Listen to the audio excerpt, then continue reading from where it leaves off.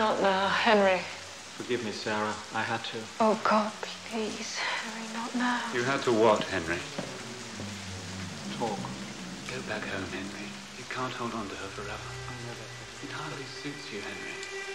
The role of jealous husband. Please, Bendrix, I don't mean to make a scene. Henry, go home. I'm not jealous, Bendrix.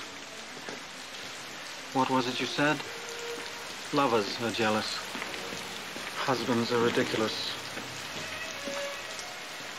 I was never her lover.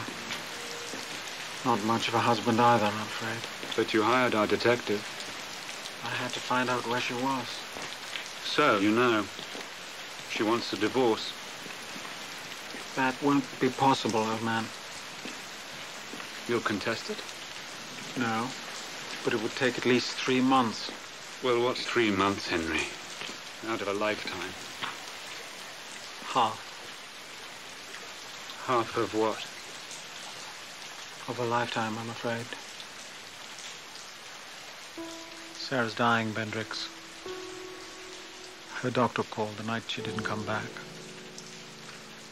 with the result of some tests. I knocked on your door. I imagined you were both there. How oddly we behave at such moments.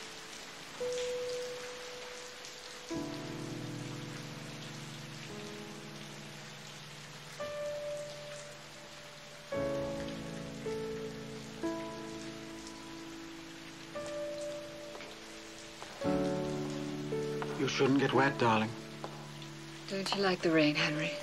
Yes, dear, but... You've had news, Henry. Is it good? No, dear. You see, Maurice never make a promise. You may have to keep it.